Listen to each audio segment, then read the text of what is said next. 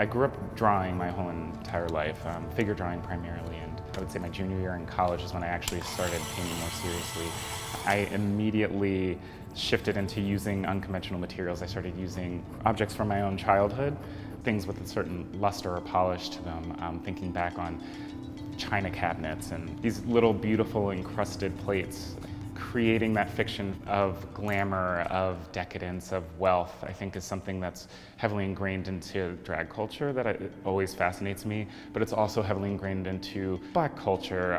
Looking at, even certain places where I went to school growing up, a lot of people felt the importance of wearing gold chains, a ton of jewelry, or the sort of like young women wearing bamboo gold hoop earrings with their names inscrawled in them, and those types of things to me all kind of conflate into wanting or desiring to appear much more than one maybe feels that they are or deserve to be.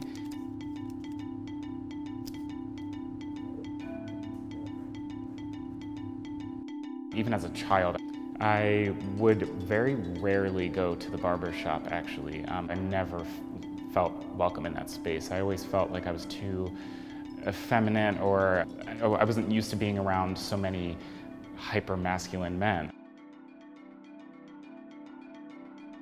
And painting myself in Sit Still, the largest painting that I made in that entire series, there's actually the barber's hands, who is always anonymous in every one of those paintings. Those barber's hands come in with a knife for shaving my neck. My head is tilted upwards. And so that kind of tension of, yes, this fictional space might be beautiful and welcoming and exciting and fun and playful and lighthearted, but it is, in reality, still unreasonable to envision me entering that space and feeling fully safe, even now.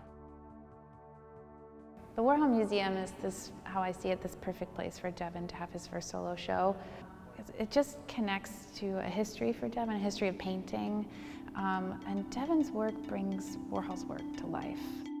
After a lot of conversations with Devan about this body of work in Warhol's practice, Devan started this new body of work around trans women and drag queens, and specifically a drag queen in Miami that he met, Miss Toto. So that painting will be situated within Warhol's paintings from this series, from the Ladies and Gentlemen series. I think the most important thing for me in this exhibition is that people leave with a new image of what race can look like. He's working in a long history of painters that have come before him that have brought light to Black protagonists in painting into a canon that doesn't necessarily have the Black protagonist as the main figure in painting.